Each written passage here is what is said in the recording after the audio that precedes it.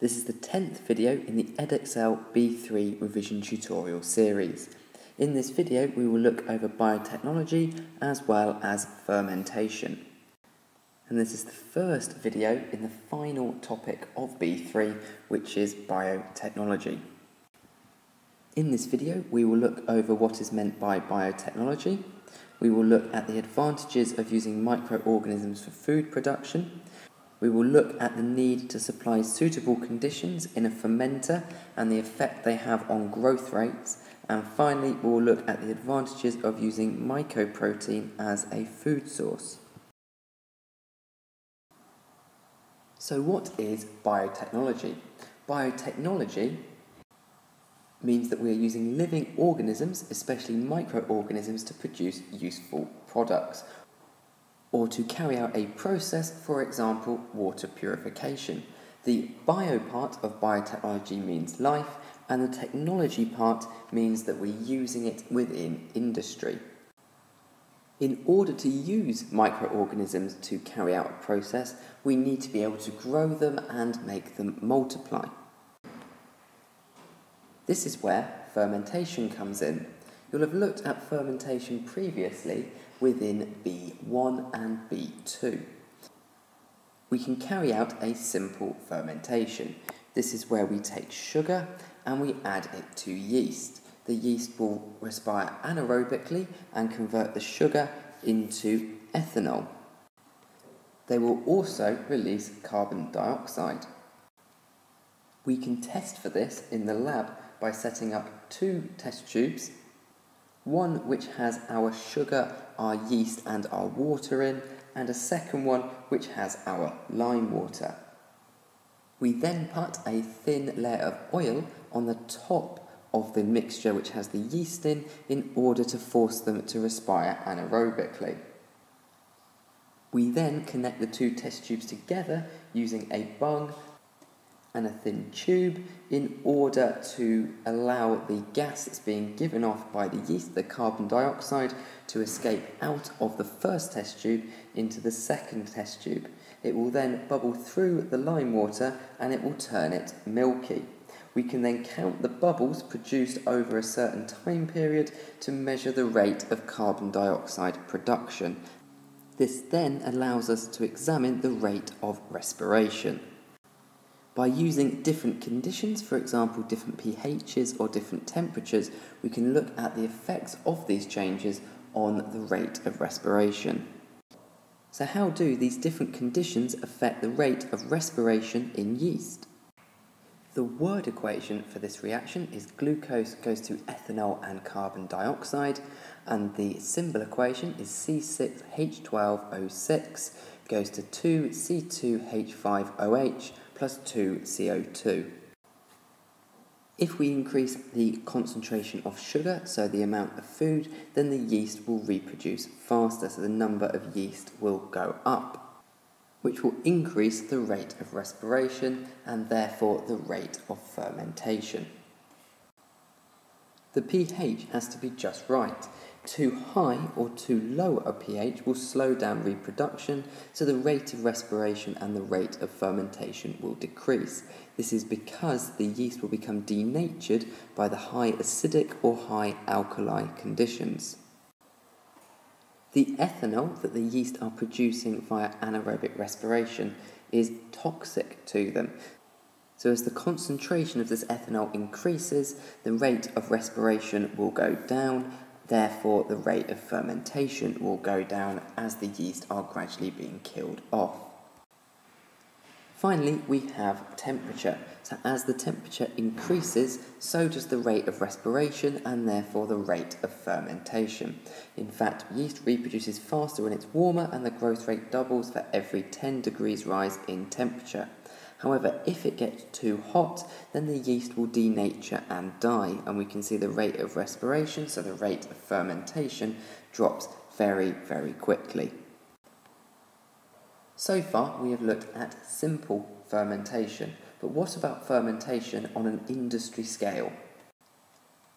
In industry, we use a large fermenter. These are fermenters here, and we can see here inside of a fermenter. A fermenter is basically a big metal drum or container. It contains a liquid culture medium which contains the microorganisms as well as food and nutrients.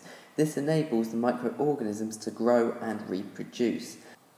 The conditions inside the fermenter have to be kept just right in order to make sure that the microorganisms can grow and produce their useful product on a large industry scale. So what conditions are required for this fermentation to take place? Well, we can see that we have got various different things that need to be controlled in order to make sure that they grow correctly. First of all, oxygen is piped in, so we can see the oxygen being added in. This enables the microorganisms to respire aerobically. Obviously, if we were making something which needed anaerobic respiration, we would not have the oxygen. This air that is being pumped in is also aseptic. This means that it is sterilised before it enters. This prevents contamination from other microorganisms.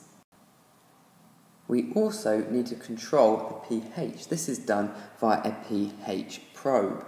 This ensures that the right pH is available for the microorganisms to grow. This is also true of the temperature, so we will measure the temperature with a thermometer. It needs to be kept just at the right temperature in order to make sure that the growth is at optimum. If it's too cold, the growth rate won't be fast enough, and if it's too hot, the enzymes will be denatured and therefore the growth will stop. A problem that has been faced by industry fermentation is the fact that heat is produced by respiration. Therefore, the fermenters need to be consistently cooled. This is done via the use of a water jacket in which cold water is pumped in and then the warm water is pumped out. We also need to provide food and nutrients. We can see the nutrients being pumped in here. This ensures that the microorganisms can grow as well as respire. They will need carbohydrates, in particular sugars, to be used as an energy source, as well as nitrates to make proteins. We will also add vitamins and minerals. More nutrients can then be pumped in when these nutrients start to run out. Finally, we have stirrers.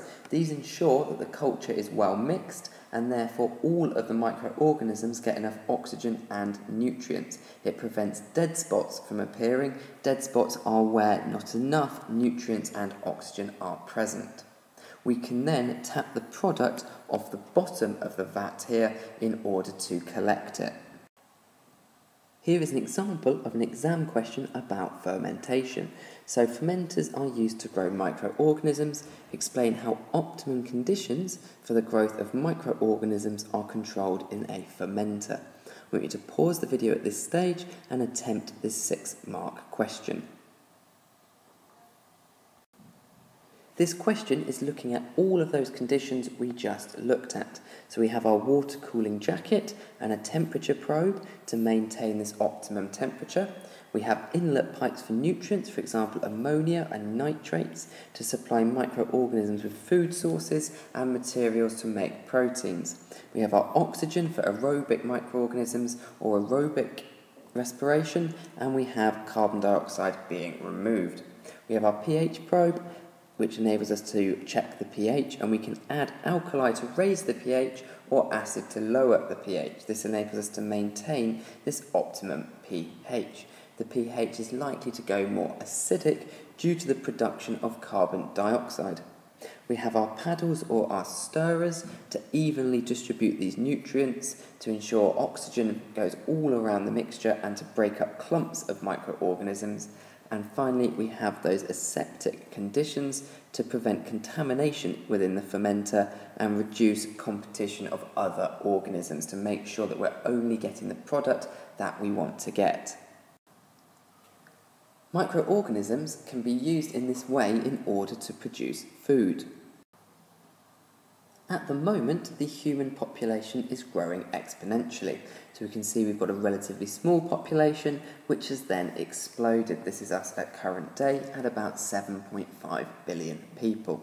As such, competition for food is very, very high. Therefore, microorganisms can be used to feed the population. The first way they can be used is they're very easy to manipulate. This means that they're easy to work with, easy to look after. You just need your fermenter and the right conditions. Secondly, the process can use waste products from other industrial processes, so we get much less wasted. So we can use waste products from agriculture or industry in order to feed the microorganisms. Producing food using microorganisms means that the food production is not affected by the climate. So it's inside, and so this means that we can grow this food anywhere. So parts of Siberia or parts of Africa that have very difficult conditions for growing and producing food. Also, microorganisms grow very quickly. This is very useful for food production as we can produce a lot of food very quickly. So to summarise, our first feature is that they have a fast reproductive rate and rapid growth, so large populations are very easy to grow. We can do this independent of climate, so it can be produced anywhere.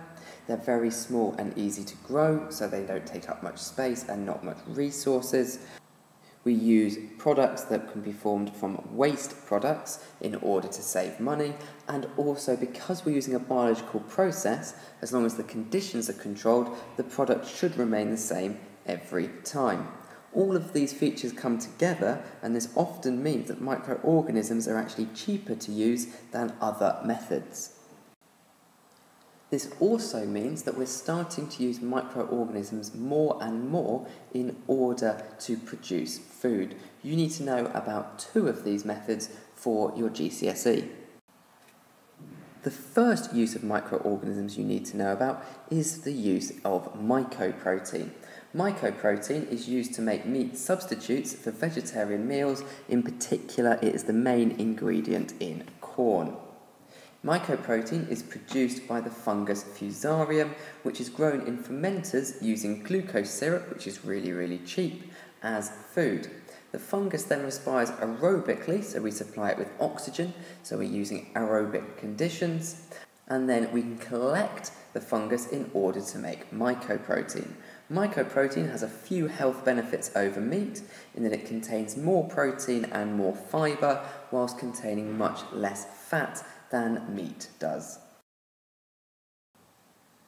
We can also use fermentation to produce yogurt. Here, bacteria ferment the milk and change it into the yogurt. This is because they are converting the lactose into lactic acid.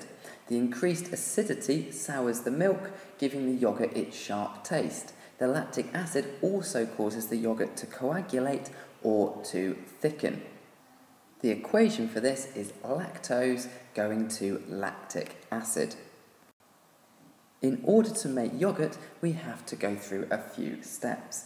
First of all, we will sterilise all of the equipment in order to produce aseptic conditions. Then the milk will be pasteurised, as we looked at in the B3.5 video, and then it is cooled.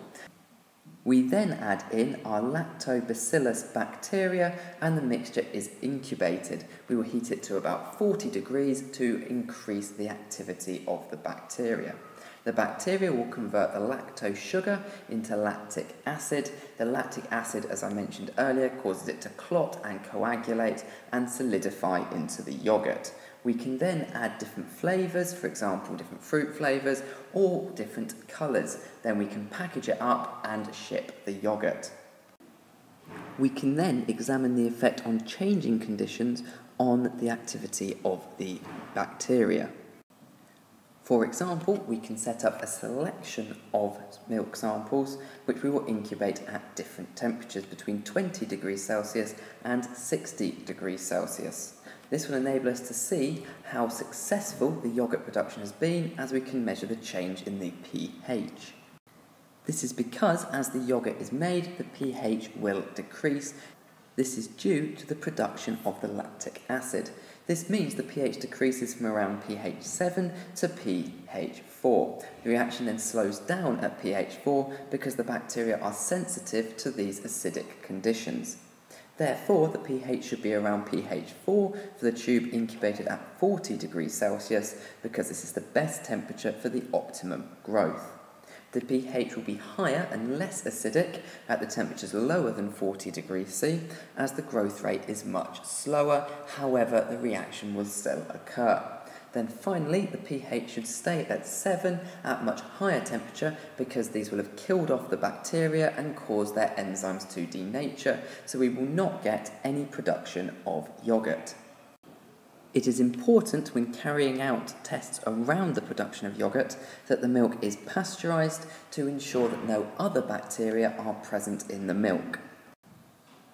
Here is an exam question on the production of yoghurt. So we're told it can be produced by adding a starter culture of microorganisms to our milk. This is our bacteria.